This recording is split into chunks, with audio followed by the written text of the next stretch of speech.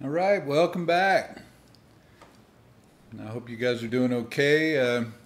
After my last video about the tone preserver and reading all the comments, I've come up with the solution, which has always been there, but I just never had one until now. But it's called the Amp Maniac, and that one's on the left. But today we're going to go over some more electrical testing in both amps, since these are two vintage amps. There's a 59 basement on the left and a 60 basement on the right.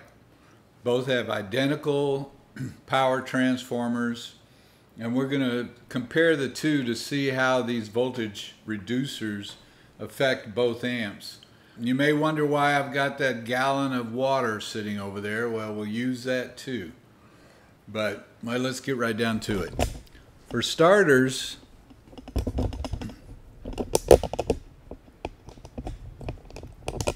the new Amp Maniac, new to me, on the left is fully regulated from 0 to line voltage. I have them both hooked up. Actually, I've got the amp preserver hooked up to the Maniac. And you can see it's a lot like a Variac. See, they're both, the voltages are going down. The advantage to this is you'll never go over your line voltage like you can with a Variac. Most Variacs will go up to 130 or 140 volts. If somebody accidentally came by and said, hey, what's this knob do? While you're not looking, and turn it all the way up and you've got 140 volts on your amp, kiss that thing goodbye. But the disadvantage for me, and the reason I never got the Amp Maniac, is this: generally the Amp Maniac is fused for 2.5 amps, 2.5, and it generally only runs 1 amp, but I think you can run 2 on it. And this one I've been able to run at least 4 amps at one time cranked. Now, I don't ever do that normally, but I tried it and I didn't blow any fuses. But this one's fused at 5 amp. So you can put more amps on this one than this one.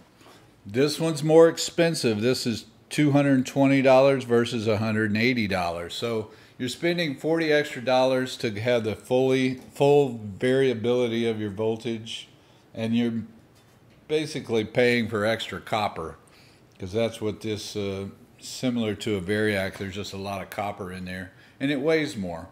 And we'll go over that in just a second.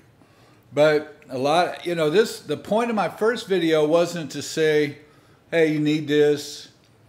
The real point was, don't spend $350 on an inferior product. I feel it's inferior, when you can get this at half the price and it does more than the competition. A lot of people were buying that $350 brown box, and this is better for half the price. Now this one's a little more. Now what I'm real happy about right now is that I have both of these. So for $400, I've got 2 of these compared to $350 for one that only works on 1 amp. And what I'm going to do now, which I don't gig anymore, but for a gigging musician, you can leave this hooked up, because most of the time, you know, you got everything hooked up. You don't want to mess with it when you're going to a gig. Take this one to the gig and leave that one at home. Yeah, perfect solution. Let's get back to some of the comments I had about, oh, I can build that thing with an $18 transformer. If you feel that you have the whereabouts to build your own, go ahead. I would do the same thing. But it's too much trouble for me, and probably most other touring or any musician that has a vintage amp. There were other comments that said you can buy a $10 Variac on eBay, but then you got to buy a meter, and then you got to buy a power strip. And so there's 3 big old things you got to haul around. Most of the Variacs on eBay, or the cheap Chinese Variacs, only have a voltage meter. They don't have an ammeter. By the time you buy all of those parts and put it together, you haven't saved a whole bunch of money, and plus you just got this big bulky package of stuff you got to carry around. Now I do take a power strip with me to the gig, because I plug everything into it. But let's get to the weight. That's where this bottle of water comes from. That's how much a lightweight Variac weighs. Go pick up a gallon of water and you'll see what you're going to be hauling around with the Variac. The amp preserver is the lightest.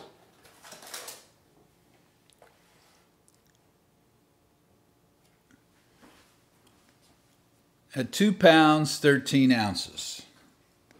Very light, easy to pick up. Now, like I said, with the more copper into the Maniac, it weighs a little more. About 3 pounds, 4 ounces. Now, you've got your Variac. Here's your Variac. 8 pounds, 8 ounces. This is what you're going to be hauling around with your Variac. This is just to demonstrate the variable nature of the Amp Maniac. I can go all the way down to 0. When you get down to 0, the meter will go dark because it runs off the voltage. So you don't really get a reading at 0 because the meter goes out. Now you could use your digital meter. See the lowest voltage I can go. Yeah, it looks like about 35 volts that thing starts to show up. Either way, you can use this to reform old capacitors on old amps. If you want to start an amp up slowly, that's a great use of it. Alright, here's experiment number 1. Right here is the plate voltage at full line voltage, which right now is 121. It actually fluctuates between 121 and 123. Here is the heater voltage, which are the green wires that go to your pilot light. So as I turn this down to 6.3, which is the correct voltage, you'll see the plate voltage drop. We're going to put it right on 6.3. All right. Now this was a little bit of an experiment for myself because this is the way I'm going to set the amp up.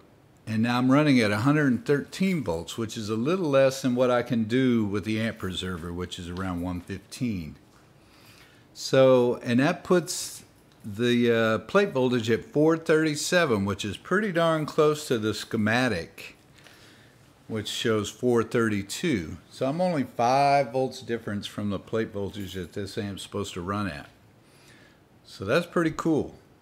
Now I know that when I plug my amp in, I'm gonna put it at 113 and over here, and I should be good to go as far as having it run just like it was designed back in the late 50s at 110 volts. You know, we went from 110 volts to 117, and then now it's 123, 125. If you look at your tube chart, but it says power supply 110 volts right there. See, 110 volts. So at 123 volts, 125 volts, your amp's going to be running hot. You don't want that. I'm going to do the other amp now, and we'll see how close the plate voltage is on the 1960. I forgot real quick, I was going to check the heater wires on the rectifier right here. It's supposed to run at 5 volts. That's why you always see a 5AR4. That 5 stands for 5 volts. So at the same 113 volts, I'm getting almost 5 volts on the rectifier, 4.91. Now let's see what happens when I raise. Right now I'm in standby. Let me take it off standby. Okay. We're going to jack it back up to line voltage because I've always been curious of what my rectifiers are running at, the heater. It's not too bad. 470 volt plate, 5.2 on the rectifier. Now, one thing I noticed in the new 59 reissue schematic, which I was really shocked, If you look at the voltages on the vintage amp, it's 432. You look on the new reissue amp, they've got the voltage on the plates all the way up to 491. So that's crazy. That's just because of the new power transformers and the high voltage coming out of your house, and everything's designed around this high voltage now. And those tubes really aren't rated much higher. I think they're rated at 500 volts. So you're pushing those tubes in the modern amp. Okay, now we're hooked up to the 1960 Bassman. And voltages are looking very similar. 6.84 on the heaters. I've still got it in standby, so we don't know the plate voltage yet. 120 volts line. Here we go. Turn the volumes down. Wow, look at that. Almost identical. Now I'm going to go down to 6.3 on the heaters. And we're at the exact same 113 volts. Oh my goodness, would you look at that? I mean, when I looked at it, it was 432 volts on the plate. It jumped up. Well, it's jumping around a little bit. Either way, it's almost right on the schematic, which is pretty interesting to me. All right, this is the rectifier heater on the 1960 over here. And it almost matches the 1959 exactly. I mean, plate voltage is, let's say, 435. It's fluctuating a little bit. Heater voltage is 4.87. That should be 5. So now we're going to go into one of the misconceptions there was about voltages and why they all went up when I raised the voltage going into the amp. All right, there was a question in the comments. You'll see, you say, well, I thought when you raise the bias voltage, the plate voltage would go down. And that's true if you actually raise the bias voltage by itself. But when you're running in this power cord into the power amp, all increases in the voltage will increase all of the voltages going through the circuit. This is the bias right now at 33.4 milliamps.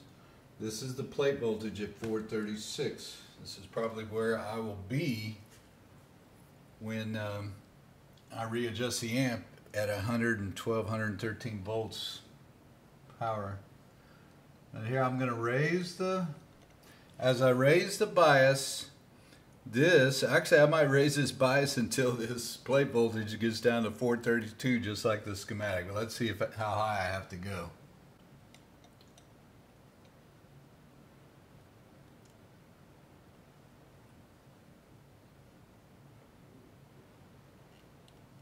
You see the plate voltage is dropping. Let me go up even higher. So I'm at 40. Now the plate voltage is dropped at 430.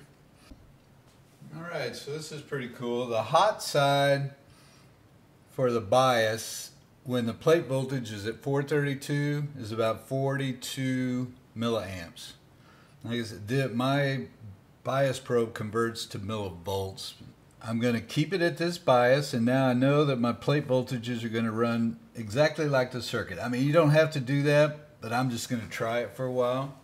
And this is on the total hot side. It's 3 millivolts lower than the hot. So there you go. Good way to set your bias without doing it by ear. All right, just to prove a point, you saw that when I raised the bias, the plate voltage went down. When I lowered the bias, the plate voltage goes up. So now I'm going to raise the voltage here with the box, and you'll see they'll both go up.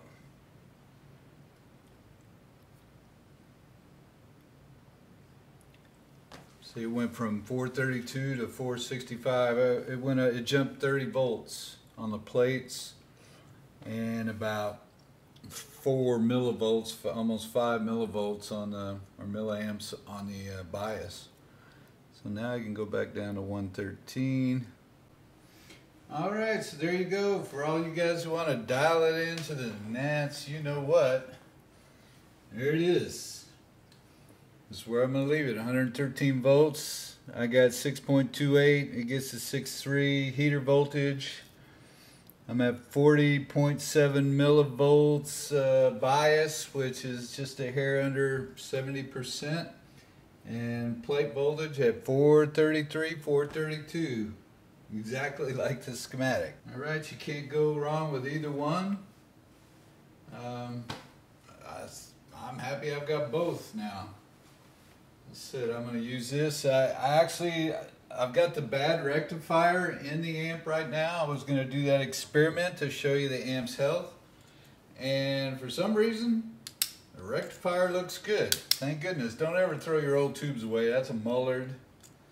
And I'm still running at 0.6 amps, and I jammed with it for a while, and it didn't look out of the ordinary. So, I mean, that's another good thing.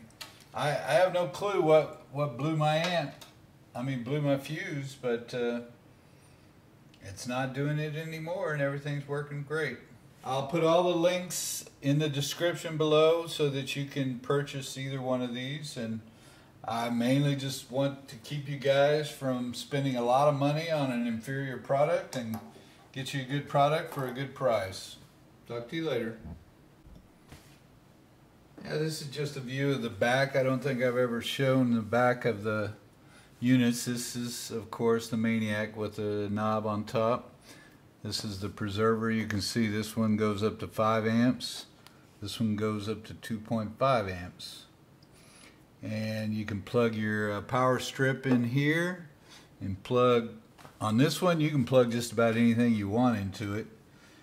And this one, at least 1, maybe 2 amps.